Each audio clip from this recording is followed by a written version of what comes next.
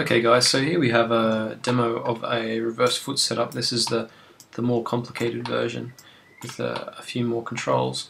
So all I have to do here is select our control and as you can see when we move that up and down, the foot would try to point towards it, which is quite a nice little intuitive thing that happens. Of course the same happens when we grab the hips. We'll always try and point towards sort of like a seek object that foot control is.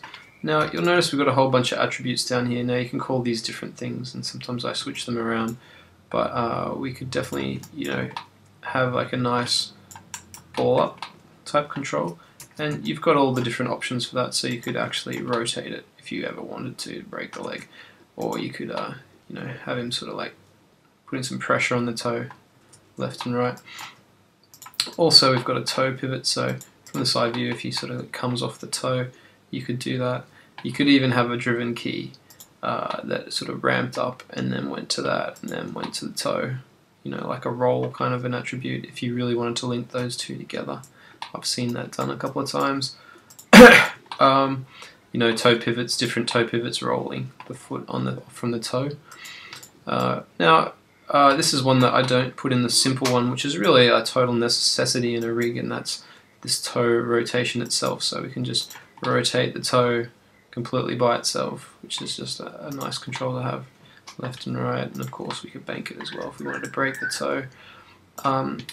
Second last one is a swivel, so if you're putting out a cigarette we can make it kind of go from there.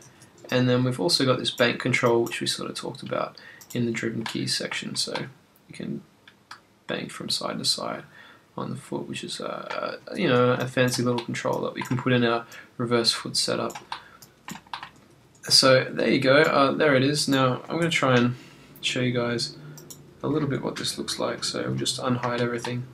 And you can see there's our little reverse foot sort of setup happening there, and that's actually, when we take this away, actually what's happening under the hood is we've got this sort of little reverse foot setup that the other foot is trying to match with a few different IK controls. There's our pivots for the left and right banking, and we've even got another pivot in there for our swivel. So 1, 2, 3, 4, 5 different pivots, 6, 7 different pivots for our advanced version of the reverse foot. This is the advanced version, and we'll show a simpler one as well.